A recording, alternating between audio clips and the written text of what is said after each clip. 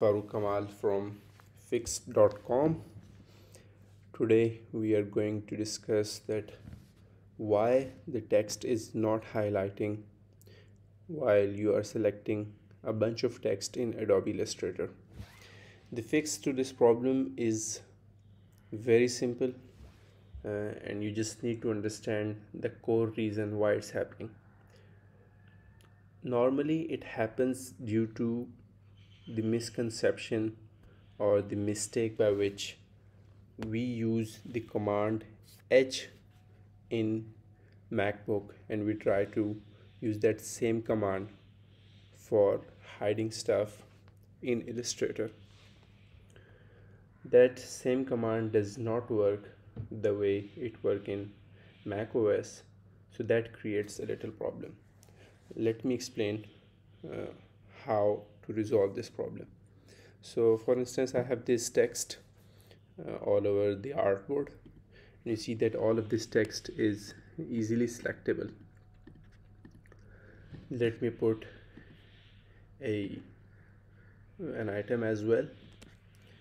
So for example, if you've got a large project and you want to select a certain part of the text, for instance I want to select this one, so at the moment I can clearly understand that what text is selected. I know that this one, this other paragraph, this paragraph, and this paragraph, total 4 items are selected. It's very easy to understand. But for example, sometimes this will happen that all of the sudden you will select a few items and you will just get this window, this rectangle, but you won't able to see that what text has been selected. So the problem to this situation arises when you use command H in Illustrator, which is used in Mac OS to hide stuff. So to undo this, you can either press command H once again. I have just pressed it and you see now I can see that what items have been selected. This will work on other items as well. So what this command does is, if you go into your view section and you look for command H, this is hide edges command. So what you are unintentionally doing is you are toggling this feature of Adobe Illustrator, which is the shortcut for that is command H.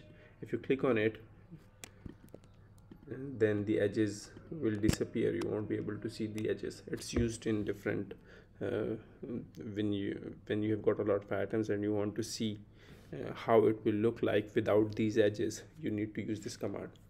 So all you have to do is undo this. Just go to the view section and click on show edges once again, and you will be able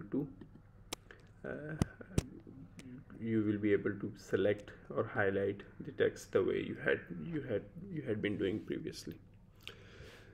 So that's it. I hope this tutorial helped you.